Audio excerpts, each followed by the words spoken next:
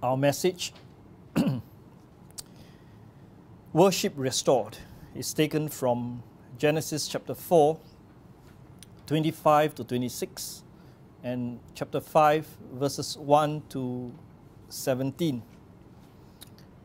As we survey the history of man's beginning, we are brought to bear to see the tragedy that took place in the first family after sin entered into this world. When sin came, there came much wickedness, evil, and we see murder taking place in the first home. The two sons of Adam and Eve, one killed the other. Cain killed Eve.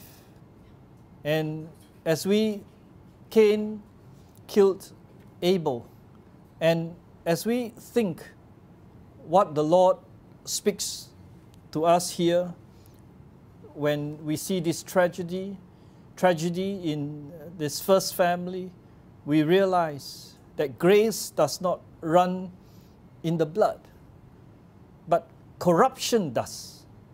As one writer of old reminded us, a sinner begets a sinner, but a saint does not necessarily beget a saint.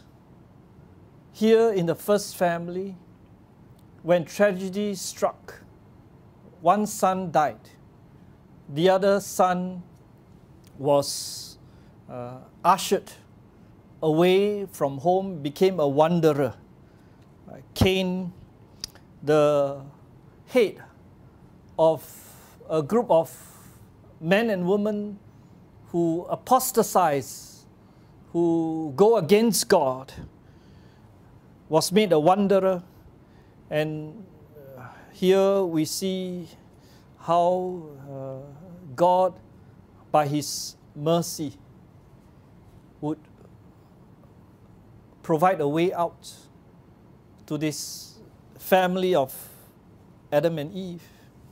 For the husband and the wife, they must be very grieved. Great grief must have fallen upon their hearts as they reflect upon their own life, their own wickedness, how God did correct them, and how their backslidings, God did reprove them. Nevertheless, there are consequences to sin.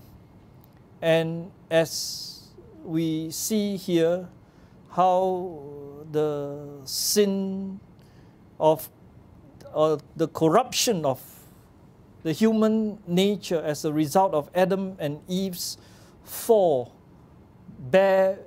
bore bitter fruit in the lives of the descendants. Last week, we had the opportunity to see the life and the posterity of the godless, Cain and his family, how they went after worldly possessions, that they would ultimately find an emptiness, and how also they went after a lifestyle where the husband would not be faithful to have only one wife, but polygamy came into to disrupt the family order, and also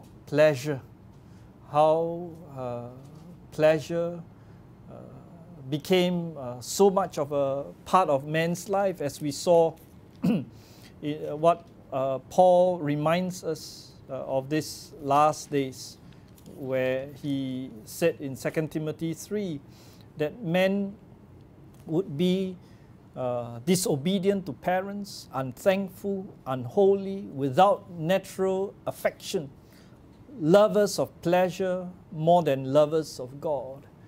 And not only that, but they inherited an evil nature whereby they would persecute the righteous and they would plunder. Evil proliferated on earth through the descendants of Cain. And you saw how they built the city, how they began to make a life for themselves as if they're going to live in this world forever. But this is not so. The Lord wants us to wake up and help us to see the futility of building this life under the sun, as Solomon would put it, this life without God. You would notice that after Adam and Eve partook of the forbidden fruit, that very day they became mortal. In other words, they would begin this slow process whereby they would end, their life would end in death, as we would see in Genesis chapter 5. And how sad it is that mankind is given this death sentence, right, for their sins. They would die slowly, as it were, surely. You would notice in Genesis chapter 5, it is a diary of death, picture of genealogy in a cemetery, one generation after another. But here, the Lord wants us to see that all hope is not gone. All hope is not forlorn. But God intervened in the tragedy of Adam and Eve. Their family was restored when God gave to Adam and Eve another son, by the name of Seth. We have three thoughts for us to consider from our text. A new birth, spiritual rebirth. That's the first thought in verse 24 of Genesis chapter 4. And a new beginning, verse 26 or verse 25 and verse 26 here. Verse 26, a new beginning, spiritual beginning.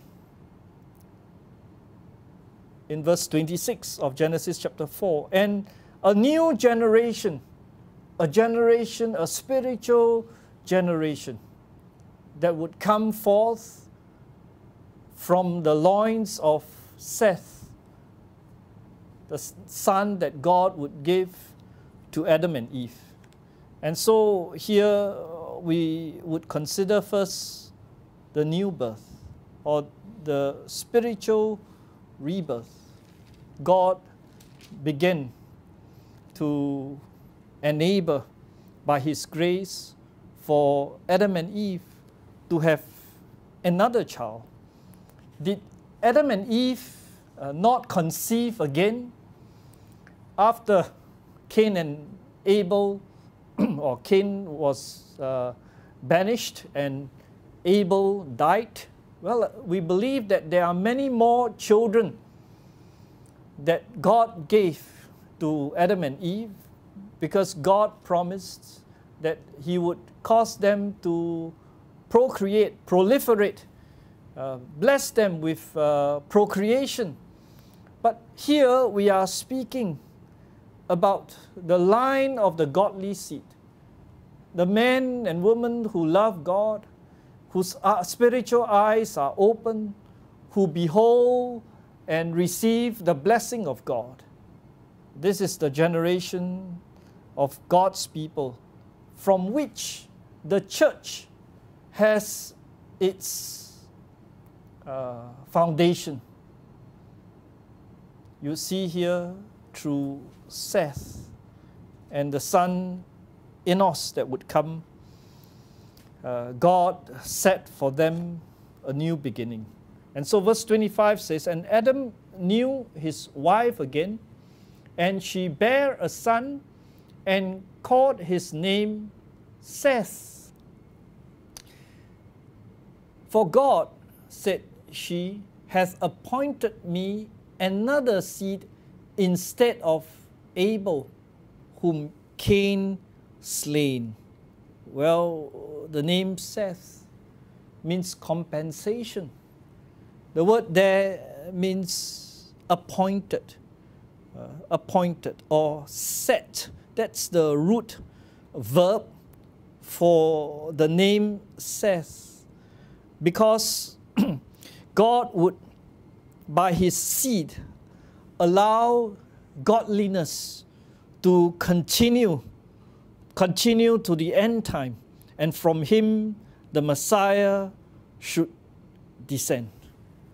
So on the one hand, you see wickedness proliferating greatly, so that by the 10th generation, when Noah would come in Genesis chapter 6, God was ready to judge the world with a global flood.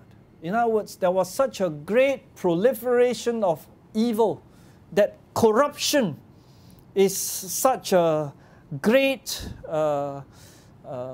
poison that seeks to taint man with great weakness. And here we realize how important it is that men know their Maker. As Matthew Henry would put it, man is not his own maker. Therefore, he must not be his own master, but the author of his being must be the director of his motions and the center of them. And so, when God made Adam and Eve, and God made man, God made them in his likeness, righteous, holy, and therefore happy. When we are connected to God, when God is with us, there is great blessing. And so Genesis chapter 4 and verse 20, or Genesis chapter 5 and verse 2 says, after God created man, he blessed them. He blessed them. He blessed them with his presence upon them. He blessed them by his care upon them. And here we see how God appointed for Adam and Eve another son, the name of Seth.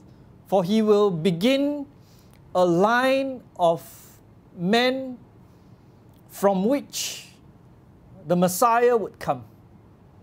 A line of men who would live a godly life, a life connected with their Creator.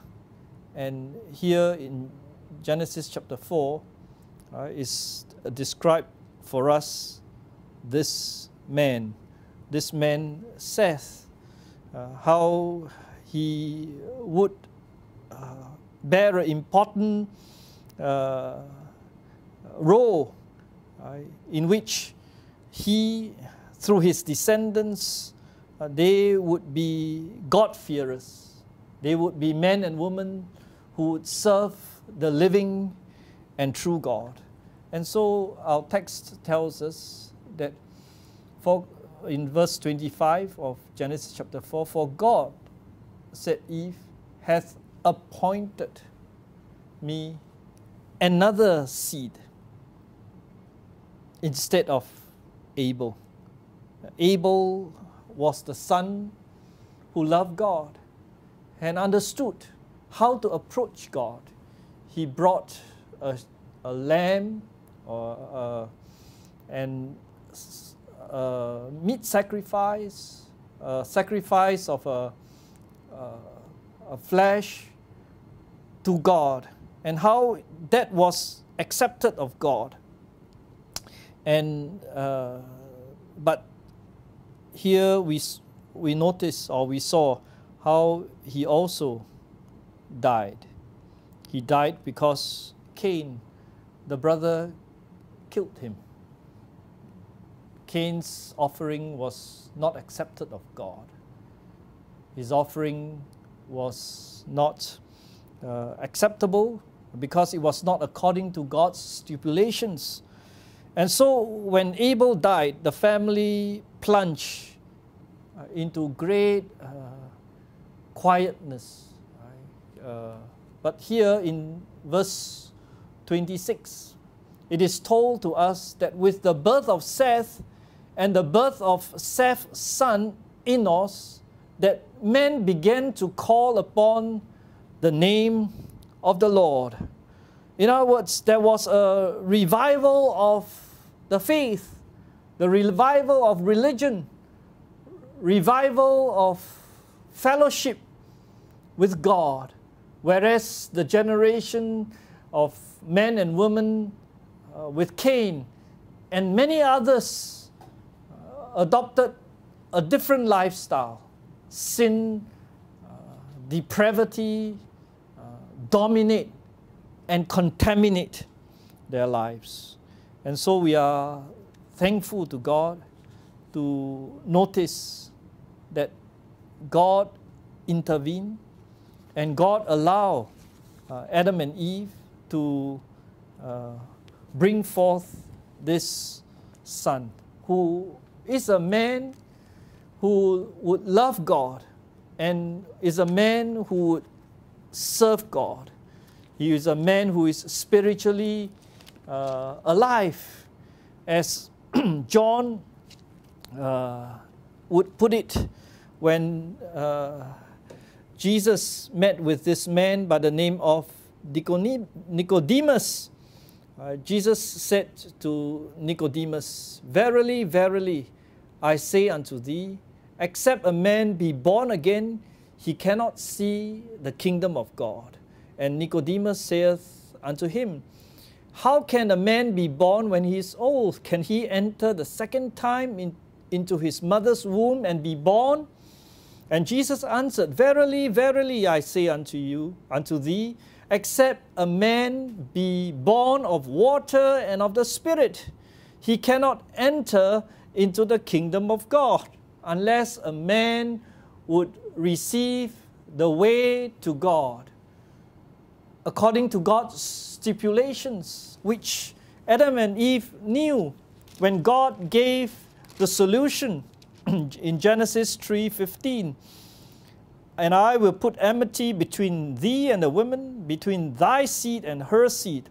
It shall bruise thy head, and thou shalt bruise his heel." The woman's seed, the seed that would come from Eve, whom God would have appointed through Seth, would be the progenitor of the Christ that would come, and he would be the one by which sins could be atoned for. You notice how when Adam and Eve sinned, God provided for them the clothing of animal skin to cover their sin, their shame, and to alleviate their fear as a result of their sin.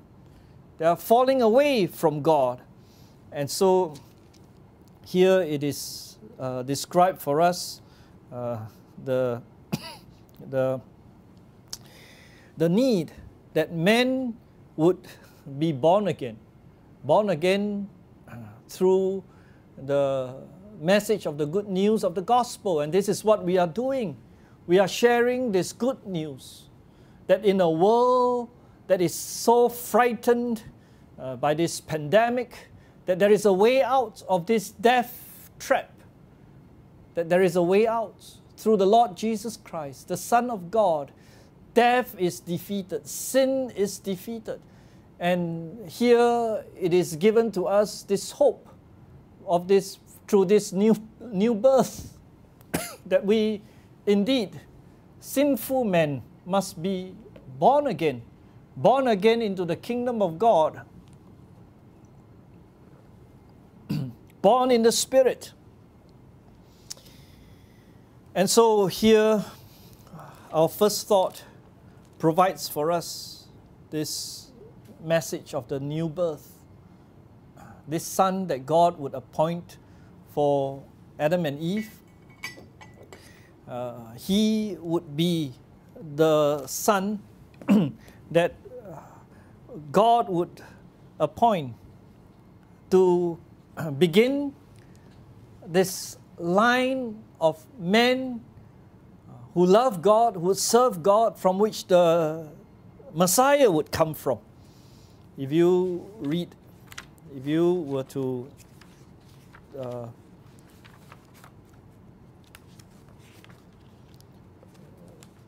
read in 1 Chronicles chapter 1, verse 1 to 5, you'd be able to see this line of godly men that's described in Genesis chapter 5 and summarized here in just a few verses.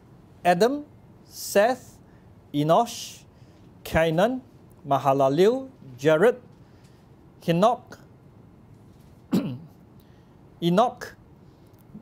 Methuselah, Lamech, Noah, and Shem, Ham, and Japheth. You would see here, this is the line of blessing, the line by which God would rebuild the family of Adam and Eve, plagued with the disease of sin.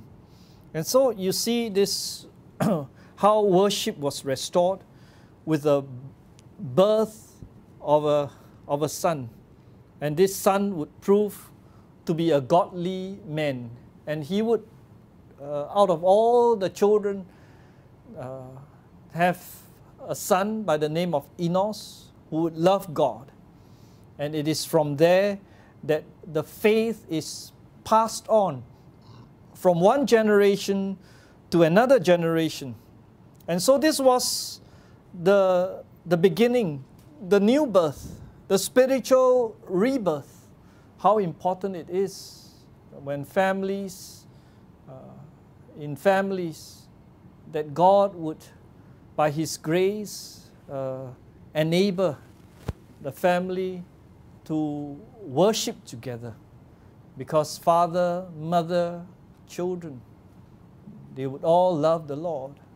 They would all sing the praise of God. They would all seek to walk with God. And indeed, this is a great blessing of God. And God blessed Adam and Eve with this child to their comfort. This is what Eve is saying here in Genesis 4, verse 25. For God hath appointed me another seed instead of Abel, a child who would love God. And therefore this was a new beginning for them, verse 26. And to Seth and to him also there was born a son, and he called his name Enos. Then began men to call upon the name of the Lord. The name Enos means frailty. It was a name that means weakness, misery, a description of man's estate. But when men began to call upon God again, that was the beginning of the alleviation of their misery. When the Spirit of God would come upon them, when the wisdom of God would instruct them, instruct them to love God, instruct them to live the godly life. And here the Lord seeks for us to see that He did not leave men without help, without hope. But when He made a covenant to Adam and Eve that a seed would come through their loins that would defeat Satan and the devil and its ploy to debunk and derail mankind. We see here the glimmer of hope when men would choose to call upon the name of the Lord. This was the greatest blessing that came to Adam and Eve and their life after the fall. You remember before the fall, they were enjoying the presence of God with them. But after the fall, they became fearful, and God came to them again to restore them by giving them the coats of skin, a picture of the Christ that would come in the future, the Son of God, the Lamb of God, who will take away the sins of the world. And so here begins a new start for this family. And the beginning of this, the new start for this family begin with this child who loves God, whom they are able to teach the things of God, and who they are able to inculcate the love of God in their hearts. As the proverb says, train up a child in the way that he should go. When he is old, he will not depart from it. Men began to worship God. Adam and Eve did not just worship God alone, themselves, but here what is described in verse 26 is this, that the families began to emerge who love God, who serve God, and who would gather to worship God in public and solemn assemblies. Just like in the churches that we have here in the New Testament, the men of God, whom God by His mercy opened our spiritual eyes, and we have a new beginning in our life, a new connection, and the old things are passed away.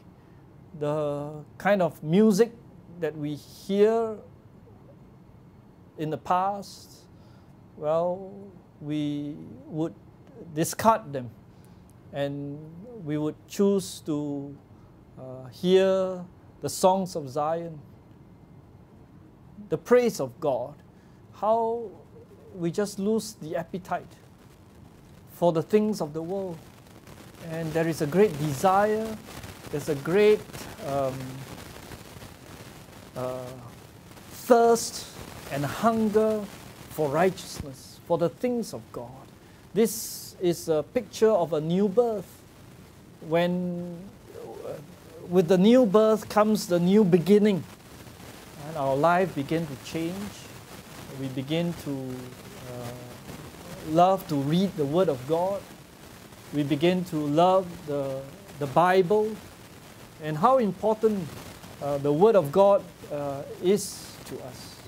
And so when God gave Seth and then Enos, you would notice that this family, these new families that were established, they were in close contact, close touch with Adam and Eve, who would have taught them, would have showed them, would have passed down to them the way by which God is to be approached, the way by which God is to be worshipped.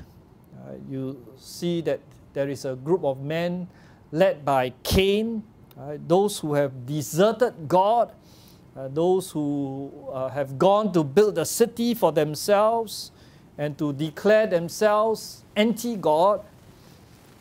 They would atheists, agnostics, and they call themselves the sons of men.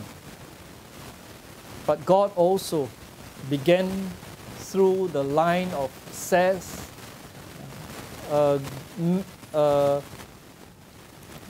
where men began to declare Him, men began to worship Him, men began to call themselves the sons of God, that they belong to the living and true God. And God is their maker. And Adam and Eve must have that opportunity to teach this family whom God has opened their eyes so that they would love God, they would go and serve God, and they would walk with God. How comforted Adam and Eve must have been when God caused reformation and revival to come to this family that was struck with the tragedy that has took place as a result of their own folly, their own sin. Their sin has given, or their folly had given sin and death entrance into the world. Suddenly, life in the world, in the created world of God, would be different. Death would come. Thorns and thistles would compete, and man has to labor hard to live. But God provided for man the way out. And we thank the Lord that He has opened our spiritual eyes so that we could know Him. And after we know Him, we have that burden for the families or for the members of our family who are still outside the kingdom of God. How we would seek to pray for them, that God would be merciful to open their spiritual eyes. And salvation indeed is of the Lord. And as we plead, as we seek the Lord for mercy, we wait upon Him. As we, by the grace of God, hope that our loved ones may be won over to the Lord, so that they would experience in their death the opening of the way to heaven, that they would live with hope and eternal life as we have, that we know God has bestowed upon us through faith in the Lord Jesus Christ. And so you would see here that there is a new beginning. When God gave the new birth, He also gave the strength for us to worship Him. After we are born again, we seek to read the Word of God, and also we seek to congregate with the people of God. We seek to learn of the things of God, and you realize that there is a great desire, longing to worship God. And we thank the Lord that we could be gathered for worship. Where does that desire come from? The desire to worship God? Well, it comes from God. Only God could give that holy desire in our hearts. When our sins are washed away, by the blood of the Lamb. And so here in verse 26 is described for us how men began to organize themselves to worship God. And Adam and Eve must have been the leader. You would notice in chapter 5 is a list of the descendants of those of Adam and Eve who loved God.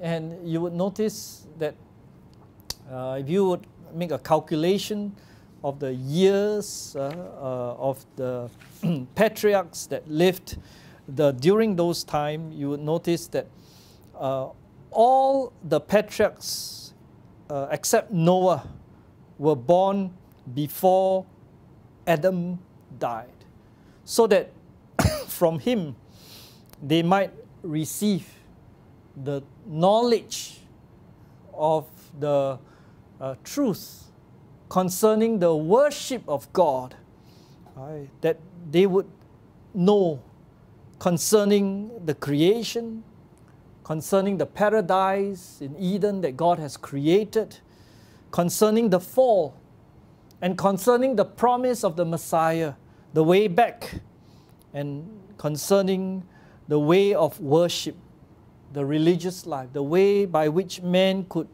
approach God. And so you see here, as Matthew Henry would put it, how the Lord provided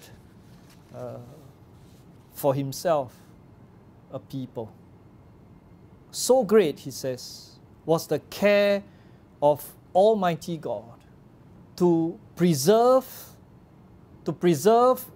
in posterity or in his church the knowledge of his will and the purity of his worship. Right? We thank the Lord that our forefathers has passed the faith to us, and that we have received this faith, this order of worship, how we can approach the living and true God as he has stipulated for us in his word.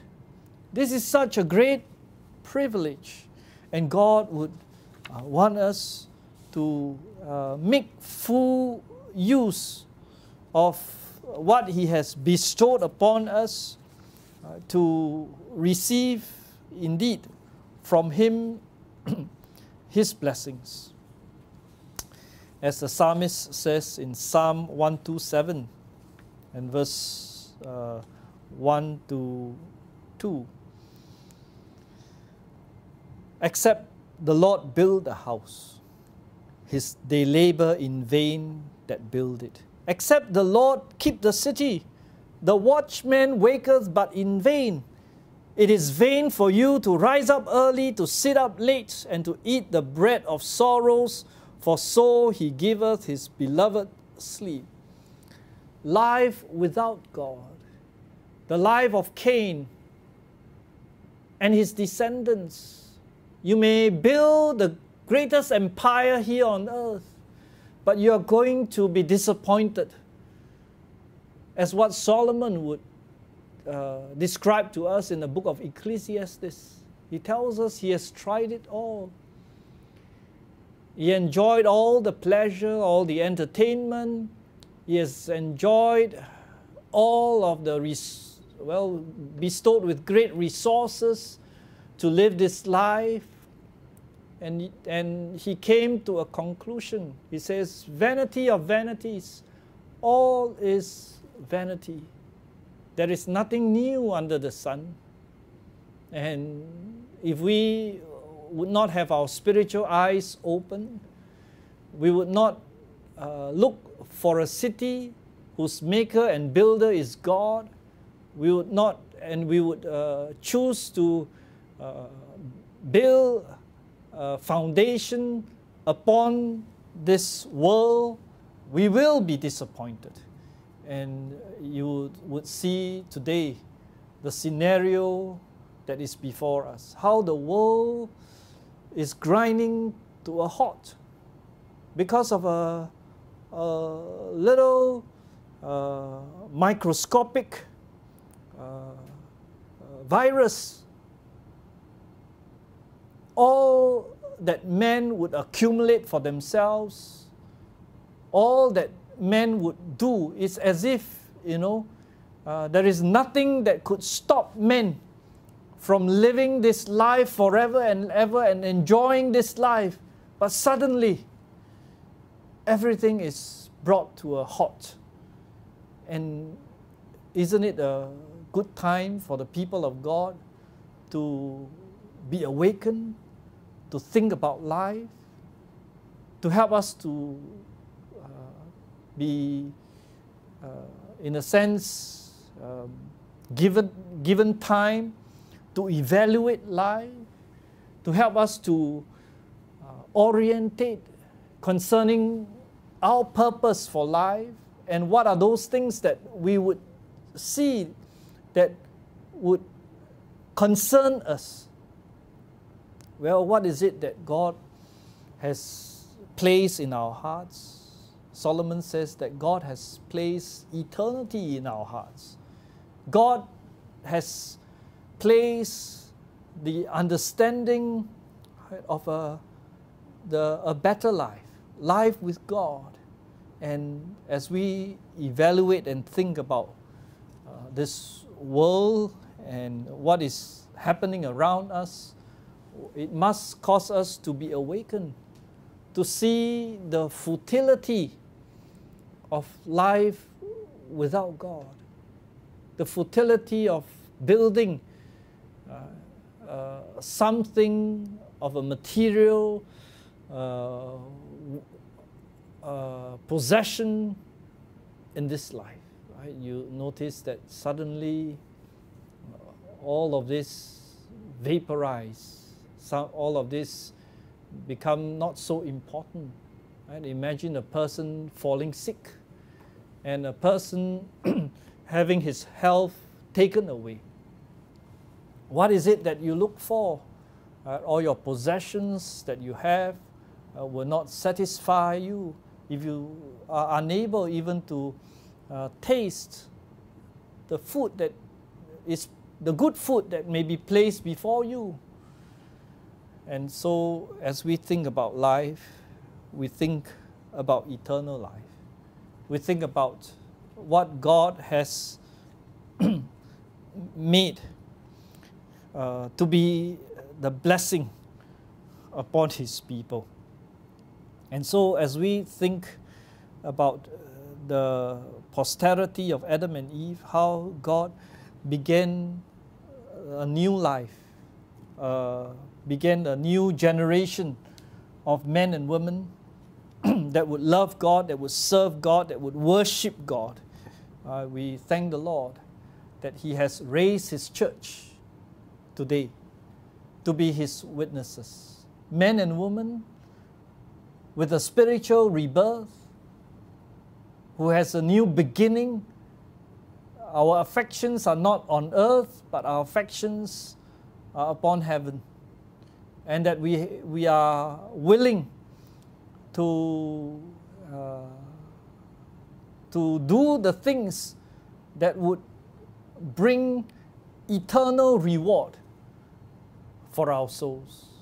We have understood the wherewithal of the meaning of life, as Solomon would put it at the conclusion of the book of Ecclesiastes in chapter 12 and verses 13 to 14. He says, "Let us hear the conclusion of the whole matter. Fear God and keep His commandments, for this is the whole of man." This is what God requires of men. This is the whole of man, the whole duty of man. You see the word duty is put in the italics. Here Solomon is saying that we are to fear God. Fear the God, the living and true God, the creator of heaven and earth, the Lord Jesus Christ.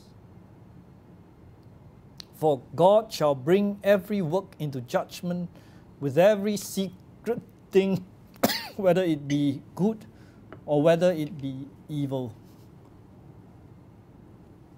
The Lord shows us how we ought to live our lives. We ought to love the worship of God. We ought to love the name of God. We ought to love the day of God. We ought to love the representative of God. We ought to love the body of men. We ought to love the morality of men. We ought to love the property of men.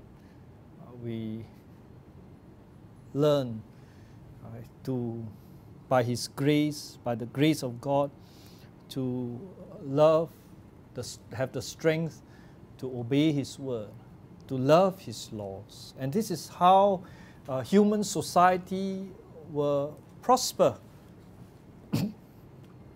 This is how human society would receive the blessing of God. As Solomon puts it, righteousness exalteth a nation. The good laws of God, in which a nation would follow, would practice, would bring order and peace to the nation. Well, we thank the Lord that He has granted us understanding of the faith through His word, whom He has kept pure through the ages. We have the word of God with us, and the word of God is the bulwark by which we would learn how to worship Him, how to serve Him, how to live this happy life, and to be ushered into a happier life in eternity with God. Well, our Lord Jesus Christ is returning soon, and He has said before He was ascended to heaven that He would go and prepare a mansion for us, and that He would come and receive us, and we would receive that heavenly inheritance, the heavenly inheritance that is incorruptible, that is undefiled, and that fadeth not away, and it's reserved in heaven for us.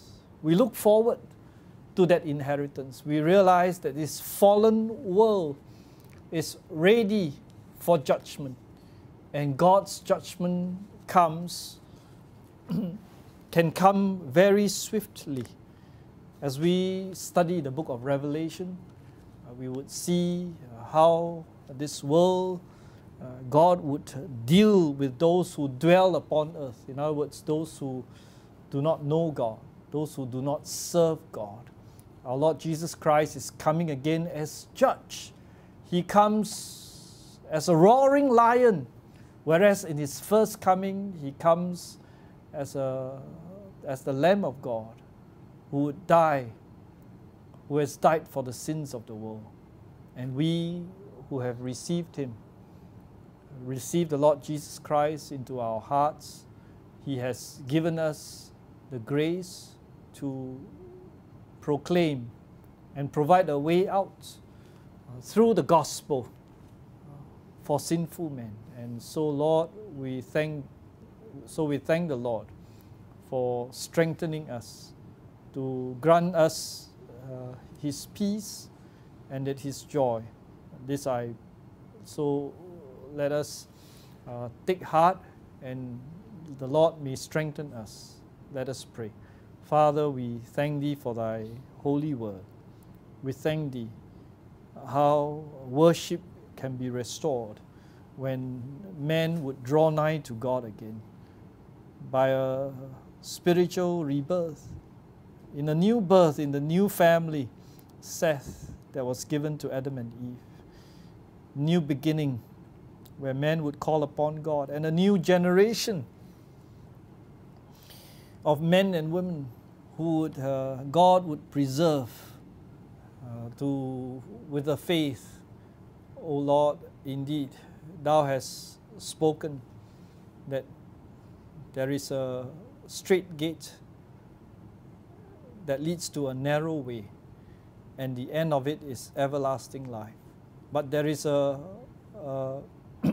wide gate and a broad way, the way of Cain, that leads to everlasting destruction, judgment in hellfire.